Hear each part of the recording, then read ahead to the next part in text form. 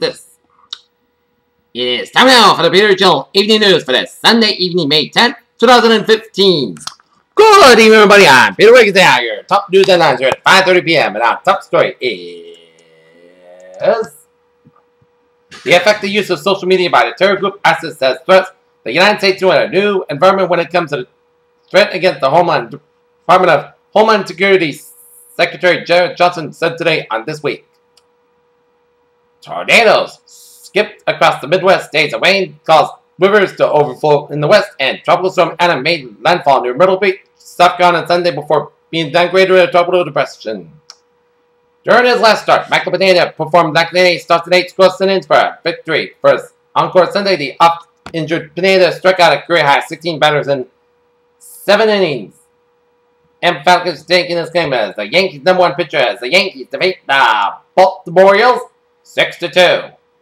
Mississippi's governor says his state is in mourning Sunday after the shooting deaths of 2 police officers Saturday night during a traffic stop in Harrisburg. In Komanovo, Macedonia said on Sunday that its police had wiped out a group of ethnic Albanian terrorists in a day-long gun battle that left 22 people dead at a moment of deep political crisis in the former Yugoslav Republic. Yemen's Houthi rebels, their allies, agreed Sunday to a 5-day ceasefire offered by the Saudi-led coalition that has been conducting airstrikes in the country, Yemen State News Agency reported. Geraldo Herrero Castro, the Cuban president, has sponsored a religious blessing ceremony for gay couples in a dramatic sign of the change in face of the communists in England that had a long history of persecuting homosexuals under their family's rule. Ukraine's eastern port of Mariupol is praised for attacked army vehicles rumbled in the streets. Windows are fortified to shield against shell damage, and signs pasted to apartment blocks point people to the New York's bomb shelter. Branislaw Krumowski, the Polish president, had a fight on his hands to remain in office after coming a surprise second in the first round of voting in Poland's presidential elections on Sunday, according to exit polls. South Dakota was the center of weather stream Sunday with a tornado hit in a small town on the eastern side of the state and more than a foot of snow blanketing the Black Hills to the west.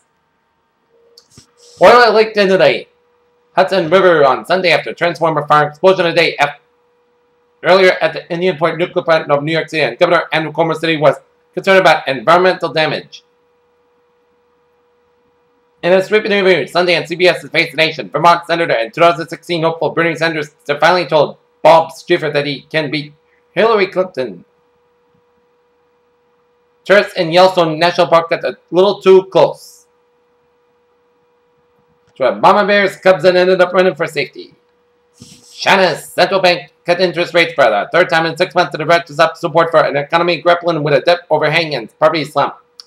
The U.S. unemployment rate remained at 5.4% for April on a seasonally adjusted basis, marking the lowest level in 7 years. The jobs added during the April were lower than analyst expectations, but still the indicators are strong to strength in the U.S.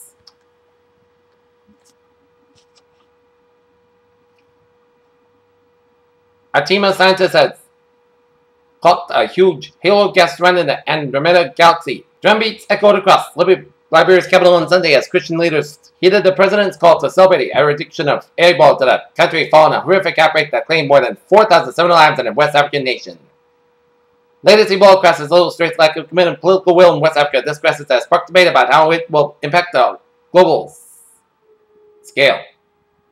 During recent study, researchers found that women with a glam look attract men more easily. Men usually don't trust them.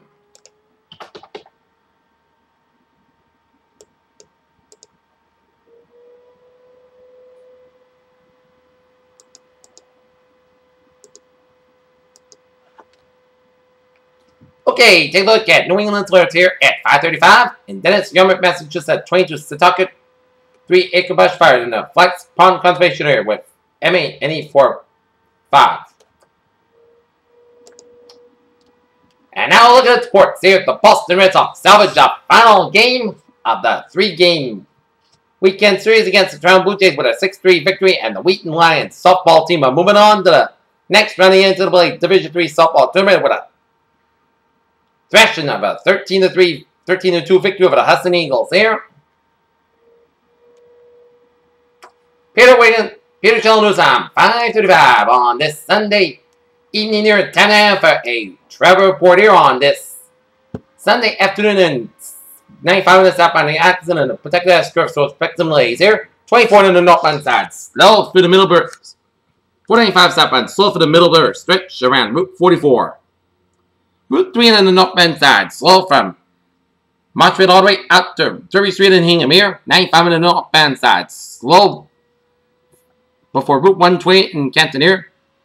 128 slow in both ends from Route 37 to Braintree down to Braintree Split. Southeast Expressway on the northbound side. Slow from the Braintree Split all the way out to Mass Ave. 93 on the northbound side of Boston. Slow from Mass Pike all the way out to North Station. Mass Pike on the westbound side and eastbound side. Slow in both ends from South Boston all the way out to Logan Airport via the Ted Williams Tunnel here. 120 on the southbound side. Slow from Denver's all the way out to Linfield due to an accident on Route 120 on the southbound side. And Beverly around before Route 1A, so expect some delays here. Mass Pike on the westbound, eastbound side. Slow for the Newton corner here.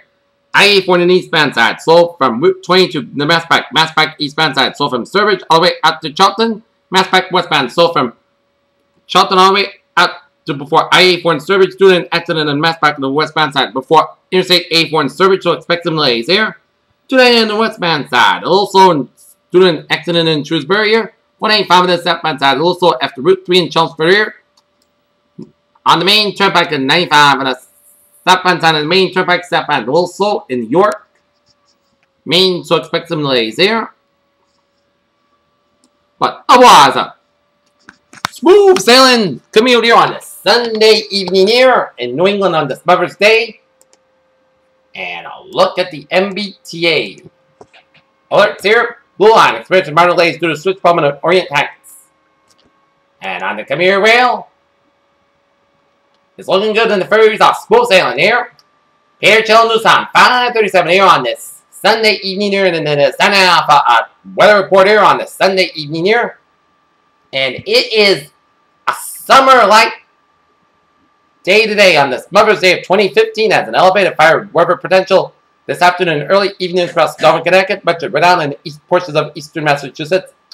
The recent lack of rainfall has led to some very dry fuel conditions across much of the region. Southwest wind gusts of 20 to 30 miles per hour combined with afternoon welts of humidity droughts between 30 and 40% and result in elevated fire weather potential across much of Northern Connecticut, Rhode Island, and eastern Massachusetts, except for the south coast, Cape May Islands there. It should be noted that a red flag warning doesn't affect portions of Massachusetts from the east slopes of the Berkshires to the Merrimack Valley, where humidities are expected to be the lowest there. Peter telling you. And now look at the forecast here for tonight. Will be at areas of fog after 3 a.m. west. Part to gust got low about 61 degrees. Southwest with about 6 to 11 miles. Gust size 25 miles per hour. For Monday, slight chance of showers after 11 a.m. Hours of fog before 8 a.m. west. Part to gust about 82 degrees. At southwest with about 5 to 7 miles per hour. Chance of precipitation 20%.